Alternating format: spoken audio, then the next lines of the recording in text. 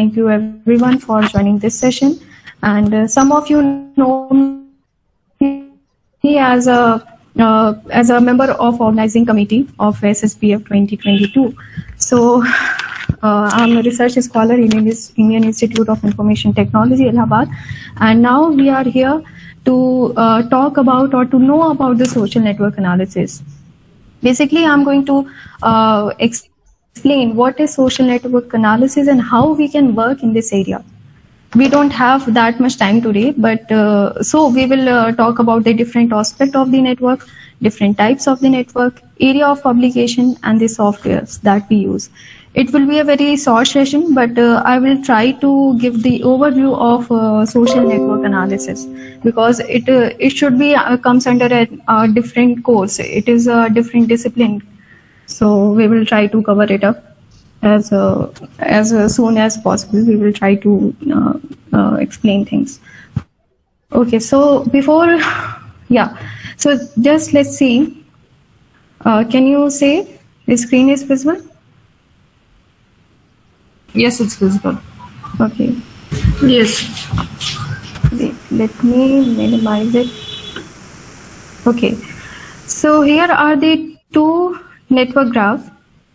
I think it is visible. So is there anyone who can tell me what is happening here? Can you identify what is going on in the given graph?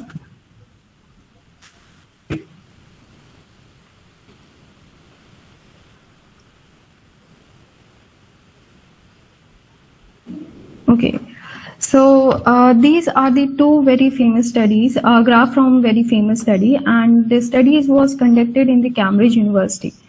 Okay, so the first graph is related to a study in which the communication network has been changed, and they have tried to identify what things have been changed with the use of new communication networks. Okay.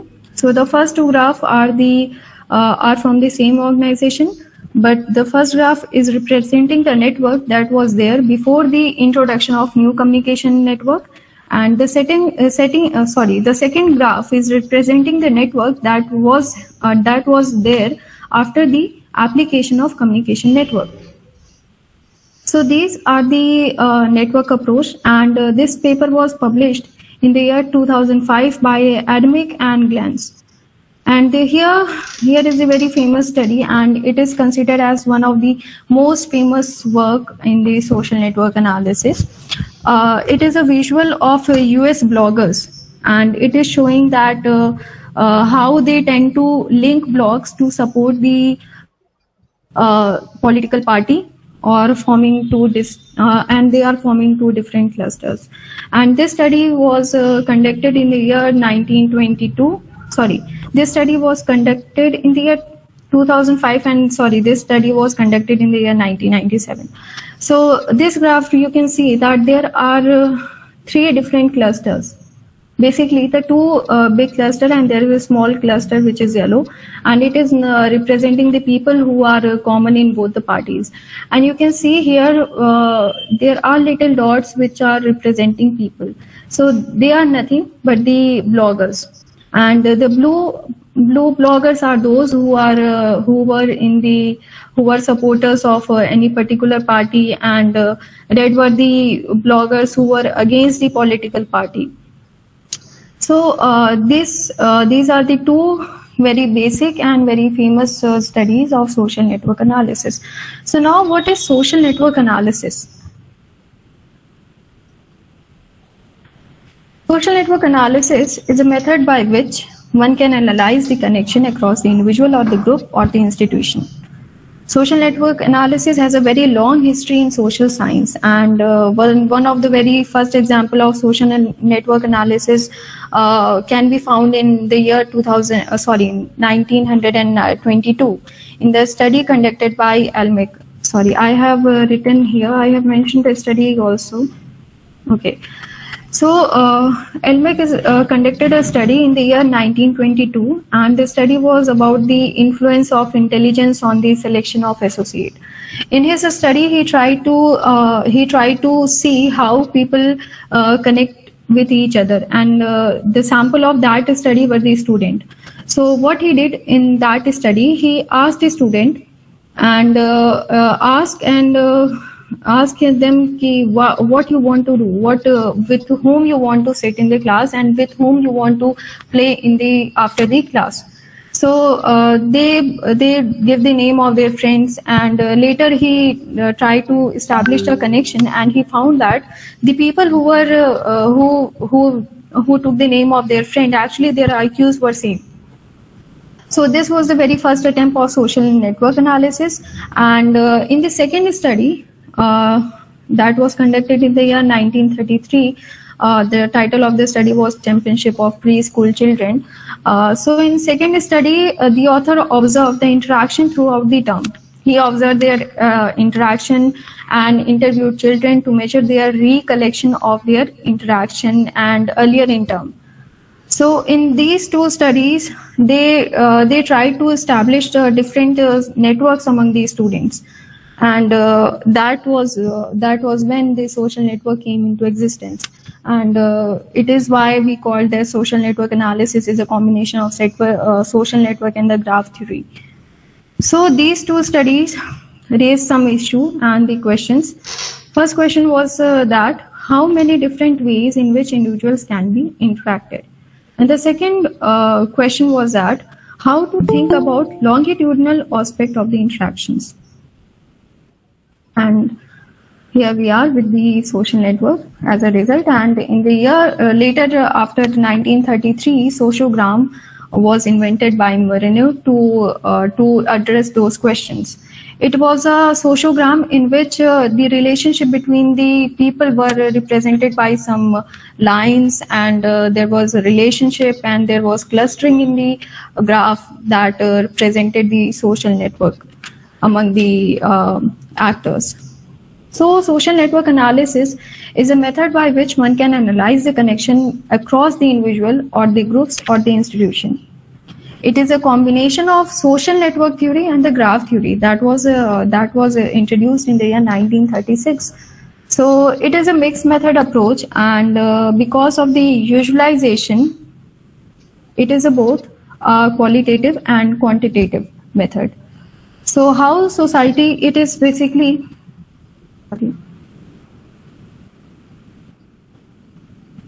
so social network analysis is a unique perspective on how society functions. You can see in the graph here that it representing the relationship among the individuals.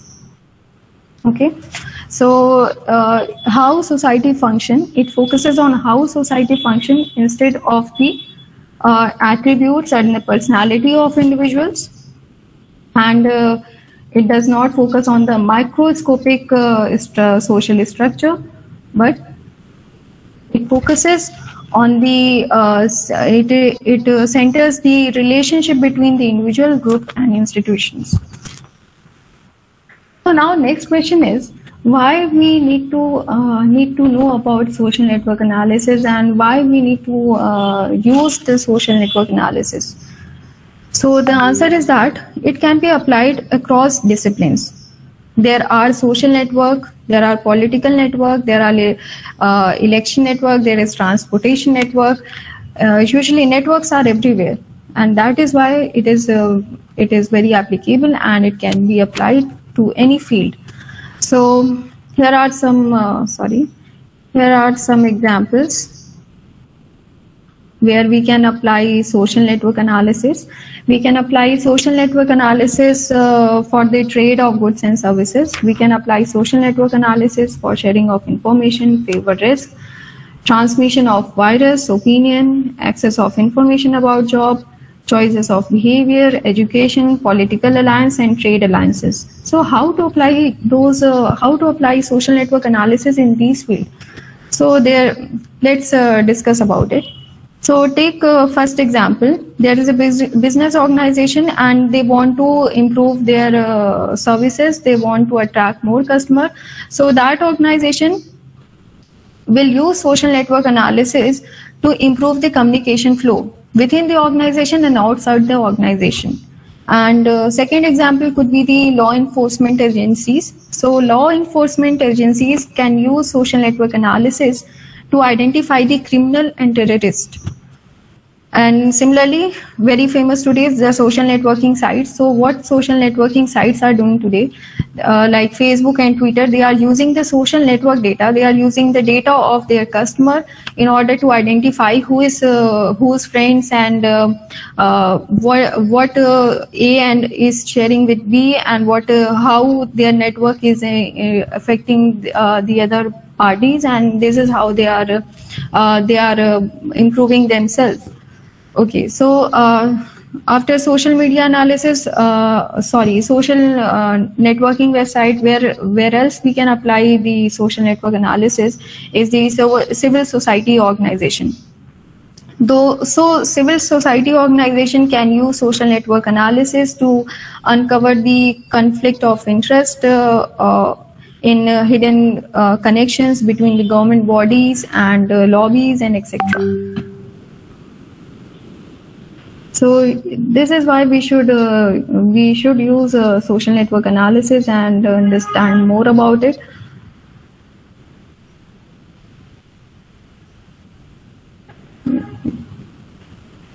And yes, one more reason is that if somebody understands social network analysis, so that person will be in a position to understand the social network structure and the flow of interaction. By this, he can identify the target influential agents.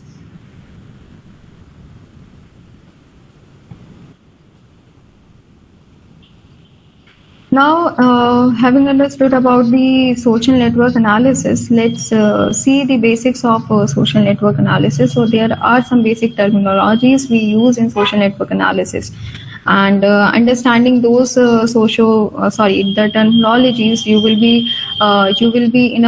will be able to understand the social graph or the sociograph which we are going to discuss. So first is the sociogram, second vertex and nodes, edges, ties, metrics, and there are some other terminologies also, but these are some basic terminologies. So let's see what are sociogram. So a sociogram is representation of a whole social network. Okay, you can see whenever you will see a social network, a social network analysis graph. So it looks like this. So it is called sociogram. And next is the node.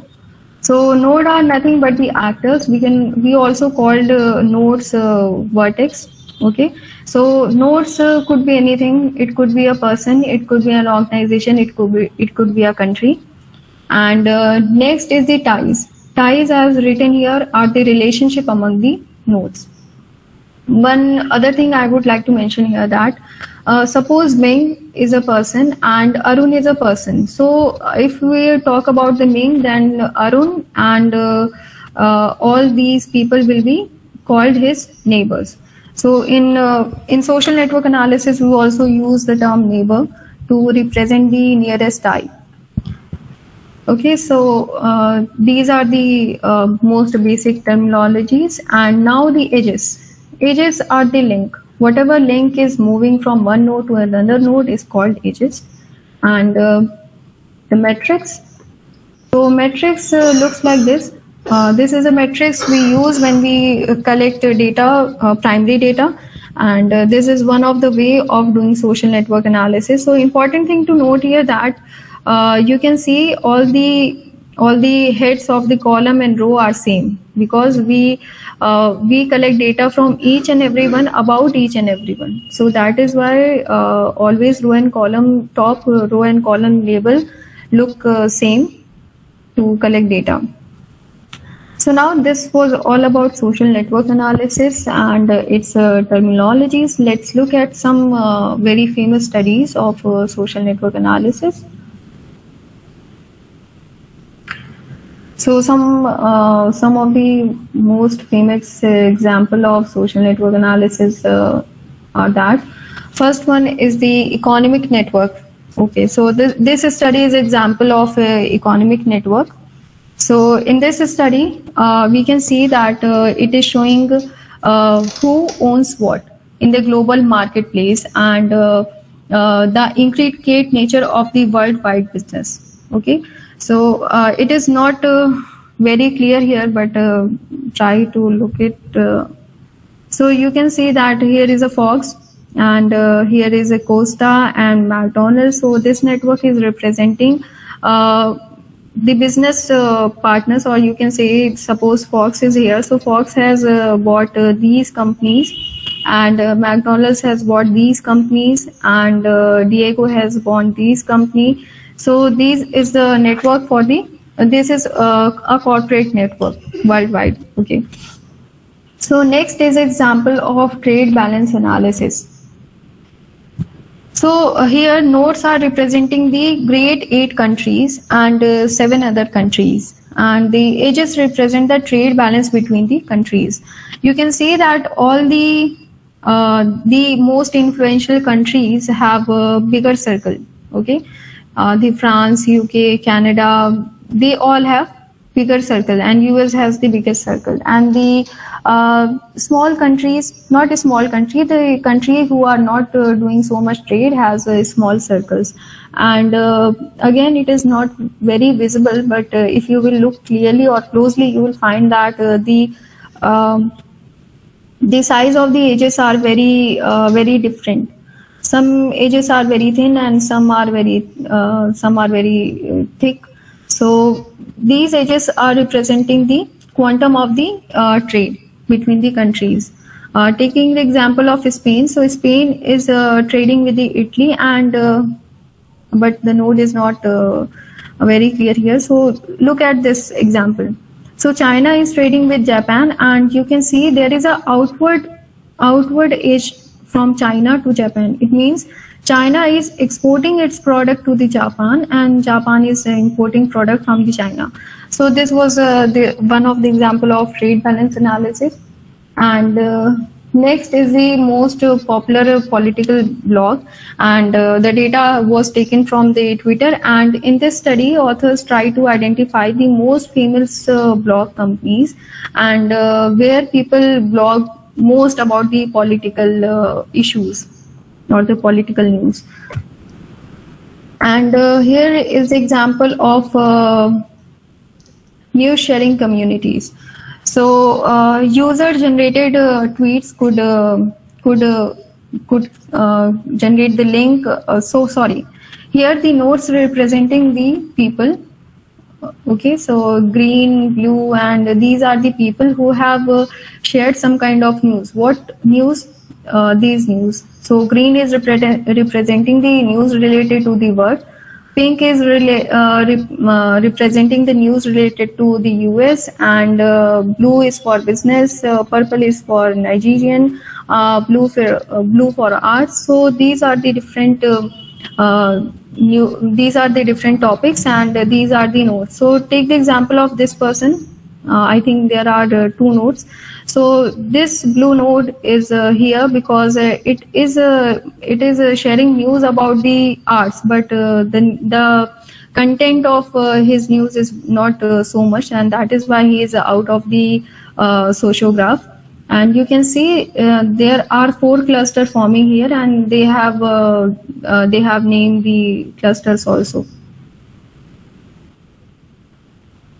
Okay, so this was the basic of social network analysis, and let's move to some major questions of social network analysis.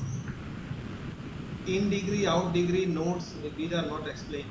Can you explain? Sir, it will be explained in these slides. Okay, so after basic, we should address these 4 questions. One should address these 4 questions if you want to understand social network analysis better. So first, how to represent various social networks, how to identify strong and weak ties in the network, how to identify key central node in the network, and measures of overall network structures. Okay, so let's address the question 1: how to represent various social networks.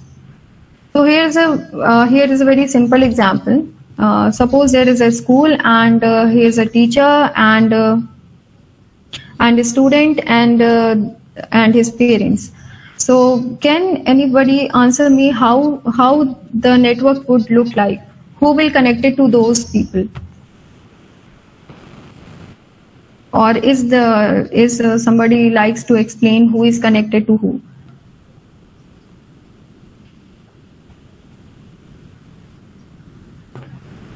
Ma'am, a student is connecting parents with teachers.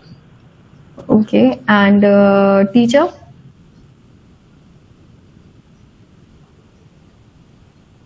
What about the teacher?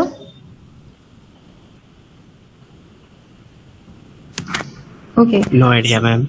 Okay, so see here the teacher is connected to the student only, okay, and the parents are connected to the student. It means the central person of this graph would be the student, and the graph would look like this. These are the actors: father, mothers, teacher, and children. These are the actors, and see how they have made this sociograph. So children is connected to the fathers, mothers, and teacher is out of the graph, and it is alone and it is not sharing any link with any other mother and father. Why? Because he is in contact with the children only. Now, the types of graph. This is the basic fundamental of how graphs are formed. So graph could be of many types. Your graph could be centralized graph, decentralized graph, graph, and distributed graph. And how to identify the types of graph? It depends on the clustering, how your graph is going to cluster. After that, you can identify the network type. What is your network type? So graph could be of two types, directed and undirected. So the first one, wait.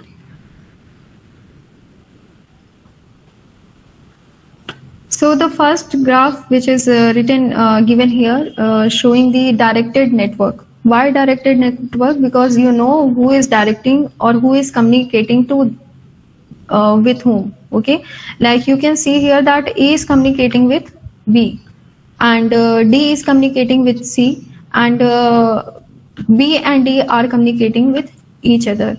So such kind of graph is called directed graph, and it is usually used in the primary data.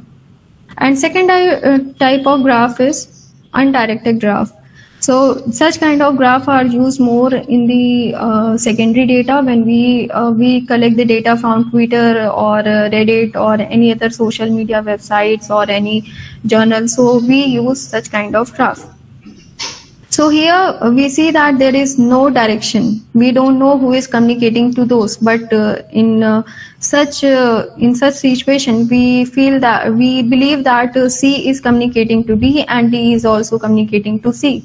So that is why we use undirected graph when we do not know who is communicating to whom, and we just assume that everybody is in connection with each other.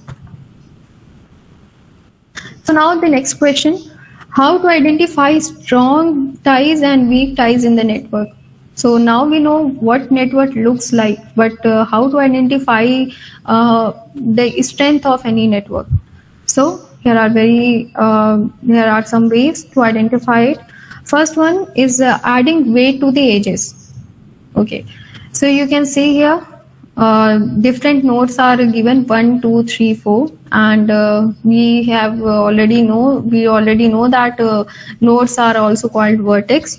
So you can what table is representing here is that the relationship between 1 and 2 has weight 30. Okay, so that is why here 30 is written. And how this vertex has been formed? So it has been formed with the help of the given matrix. How to make this matrix I will explain later.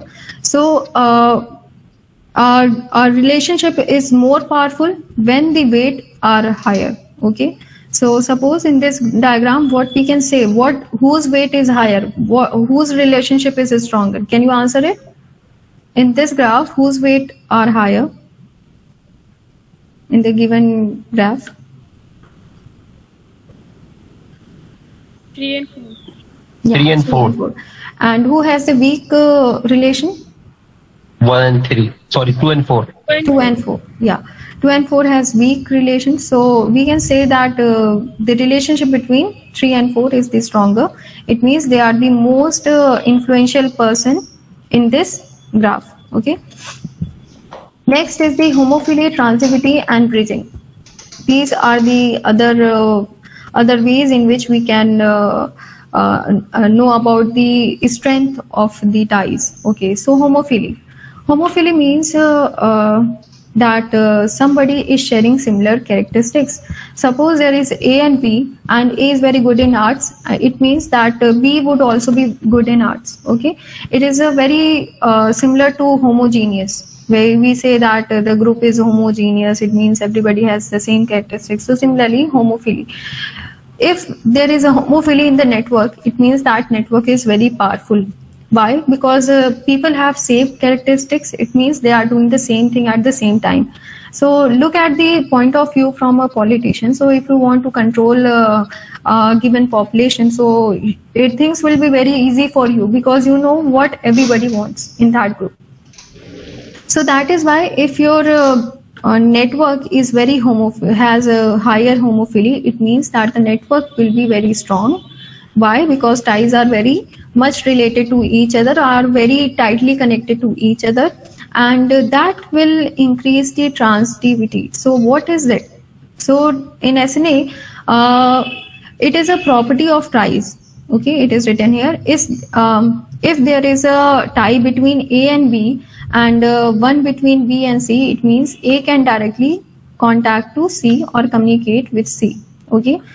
So when there is a homophily, we believe that there is a high transitivity, and when there is a heterophily is just opposite of homophily. It means that people don't share the same characteristics and they are very far from each other, and the network is very weak. So what will happen in that case? There will be bridges. What bridges? It means that if A want to connect to C or want to communicate with C, then he will have to share the message with B before going to C, and C will and B will help them in the communication process. So this is bridging. And when transitivity happen, where is the cursor? Yeah. So when this happen, your network become very highly clustered, and when this happen, your network become very weak because there is interlinked groups. So many interlinked groups in your network. Okay, so this is another way of identifying the strength of your network. Now, how to identify the key central nodes in the network? Who are the most influential nodes, or who are the most influential vertex in your network? Now, there are different degrees, or there are different centrality. In network analysis, we use the word centrality, and centralities are the different, you can say the different form by which you identify what character or what particular node is very powerful. Okay, so here is the first measure of identifying it. It is called degree centrality. So what is degree centrality? You can see here that 3 and 5 are the two nodes who are sharing connection with most of the other nodes. Like you can see 5 is sharing relation with 2 and 3 and 6 and 7. Isn't it? Am I audible? Yes. So can you say that 5 is sharing connection with 4 people? And here 3 you can see is sharing connection with 4 people. No. Is sharing connection with 3 only. It means that 5 in the network has highest degree centrality. So this is one of the way of identifying which node is very powerful. Now another way of identifying the most influential node is the path and shortest path. The shorter the path, greater the power. If suppose one wants to communicate with 4, okay, so there are two ways of communicating it. 1 will go to 3 and 3 will communicate his network to 4. And other way is that 1 can communicate a message to 2 and 2 will communicate his message to 4. So there are two shortest paths of flowing sharing the information. So if there is a very short path, it means that that particular node is very influential in the network because he can share the information in very less time.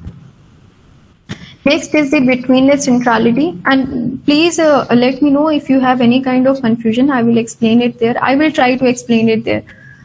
Next measure is the betweenness centrality. What is betweenness centrality? As the name is suggesting here, that any node who is in the middle of other communication. Suppose take the example of 3. So 3 here is between 2 and 4. He is between 1 and 5. Okay, so he is between two particular relation. And look at the 5. So 5 is also between 2 and 6 and 3 and 7. Okay, it means that they both are in the very between. They are in between of the other connection. But what is very thing to notice here is that the path near the 5 is very short. On the other hand, the path around the 3 is very longer, and that is why we can see here that the node 5 has higher betweenness centrality than 3 because its score are very greater, are higher as compared to 3. To identify sets of key players, so this is how, if you will be able to identify these three things like degree, centrality, path, and the betweenness centrality, you will be able to identify the key players. So whenever in your graph you see any circle is very bigger and another circle is very smaller, it means that the bigger circle is more influential or powerful than the other given circle. Understood? Okay. Now moving to the last question, how to characterize a network structure. Now we know all the powerful agents, we know all the powerful nodes, we know how a network looks like. So next question, how to characterize a network. So first is the reciprocity.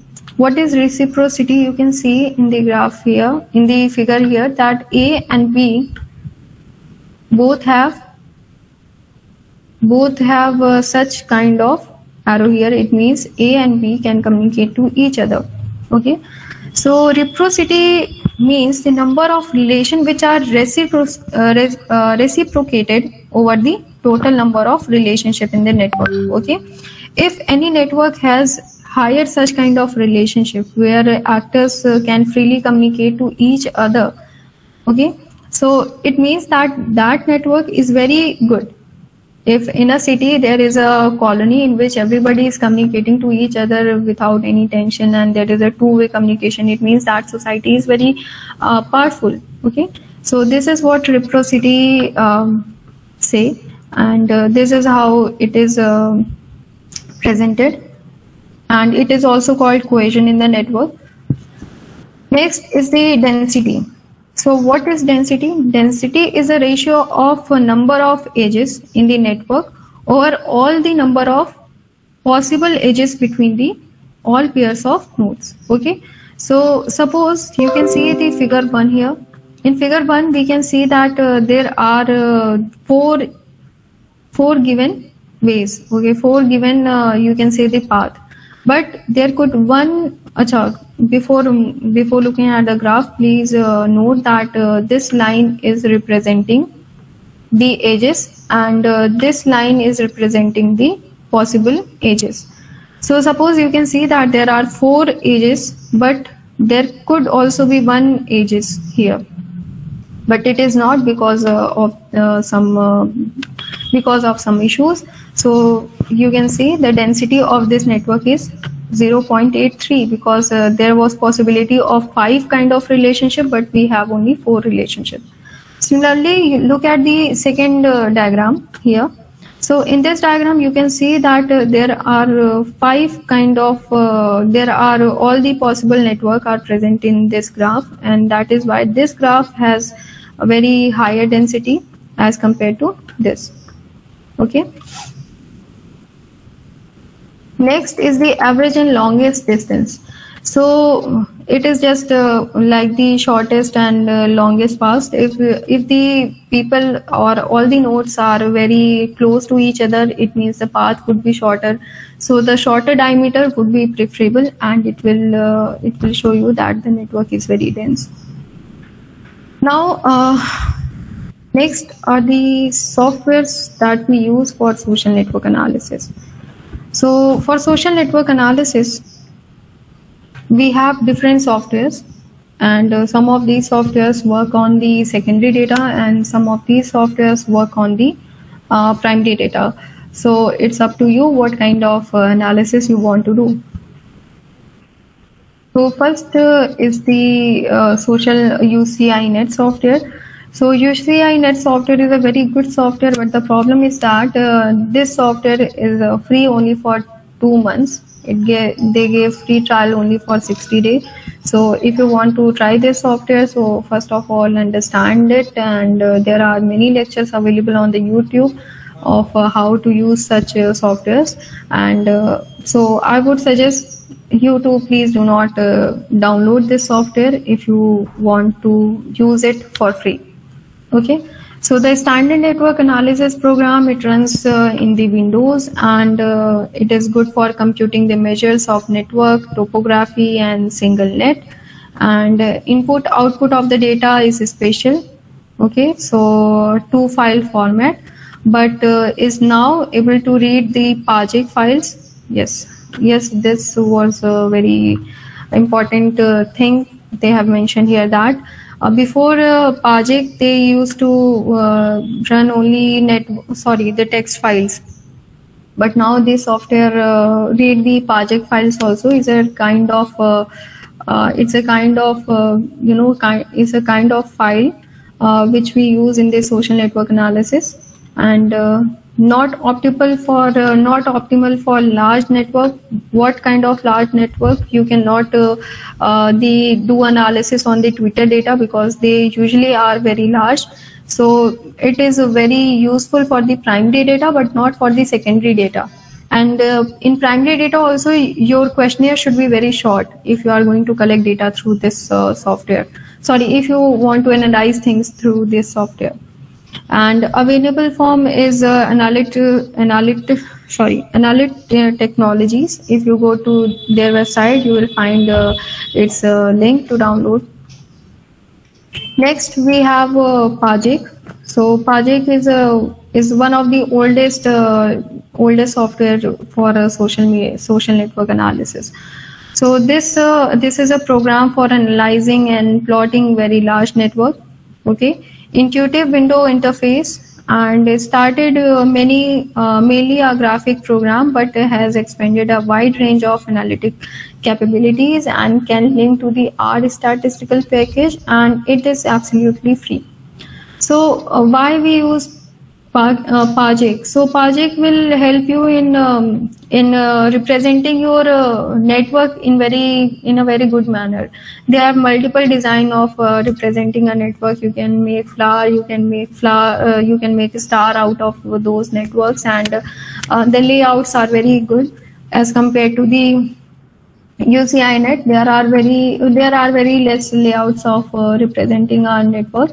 So PAGIC, usually people do the analysis on the UCINet, and after that they put their output. They do the further analysis on the output of UCINet using PAGIC in order to represent their data better. Second is the social network software. Second social network software is the NetDraw. It is again one of the oldest software, and also very new, but by one of the best known name in the network analysis software, and it is again absolutely free.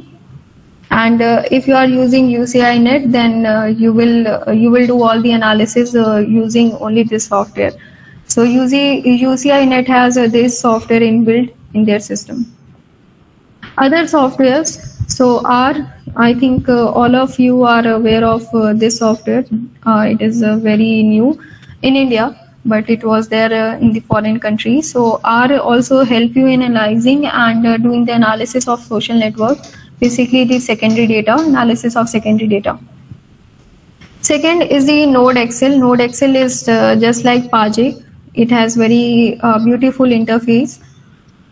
And there is Gephi. Gephi is also a very good software, and if you are using this software, then you will be able to do analysis of primary as well as secondary data.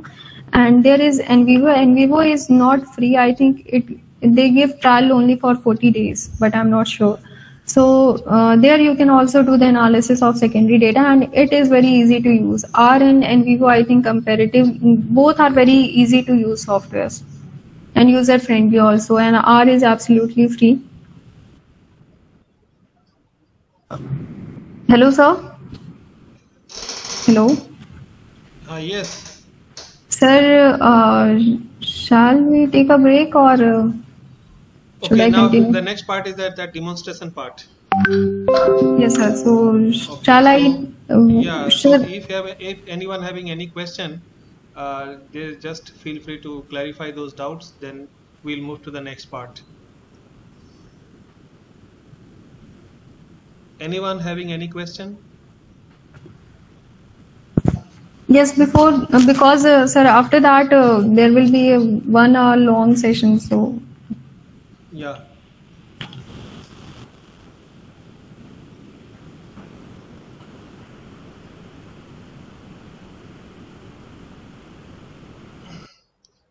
So I think they do not have any question.